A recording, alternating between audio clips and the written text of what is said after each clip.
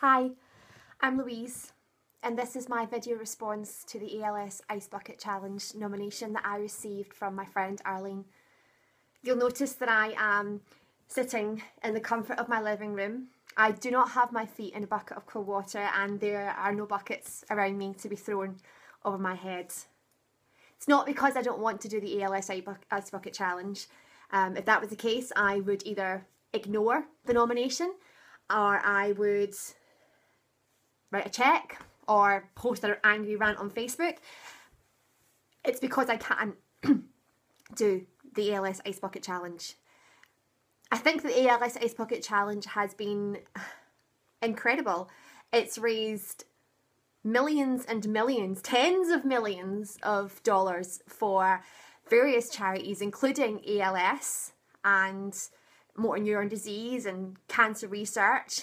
And I've watched with complete admiration and a little bit of amusement as my friends and family members have thrown buckets of cold water, ice and snow over their heads. So 2 enthusiastic thumbs up to everyone who's done it so far. But I won't be doing it. I wanted to take a little bit advantage of the opportunity and raise awareness of a cause a little bit closer to my own heart. The reason I can't do or won't be doing the ALS Ice Bucket Challenge is because in March of this year I was diagnosed with something called long QT syndrome.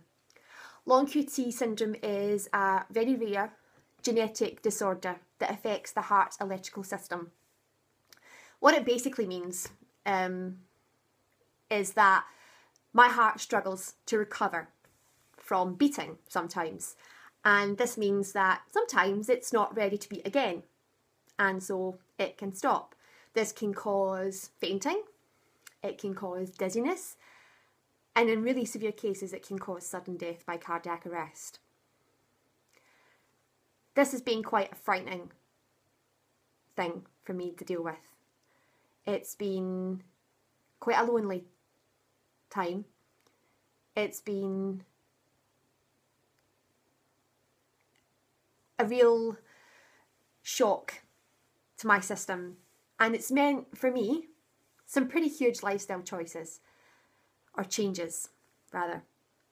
I've given up competitive sports, no more soccer, no more running, no cardio exercise really of any kind, certainly no swimming, and not even allowed to do the simple things like go for a walk in the park on a warm summer's day by myself.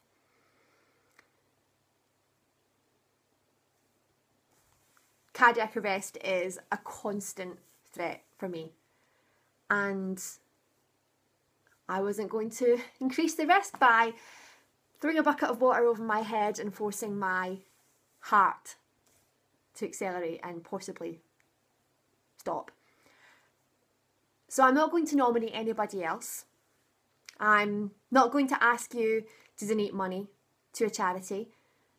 And I'm not going to ask you to do anything stupid on the internet. I'm going to ask you to do 2 things. The first thing is be aware that there may be people around you who are suffering in silence with something that you can't see. There are so many diseases that don't have obvious symptoms or side effects. Diabetes, depression, anxiety, some kidney diseases, fibromyalgia, chronic fatigue syndrome, and heart diseases like prolonged QT. I don't have any visible symptoms, and in fact, at this stage in my life, I actually feel healthier than I've felt possibly ever. But I have a disease that you can't see, and it's scary, and sometimes I need help, and there are so many other people out there who do as well. So take a moment and think about a friend that maybe could use a little bit of extra help from you. The second thing that you can do, and this to me is the most important of all, is consider learning, if you don't already know, consider learning first aid and how to give CPR.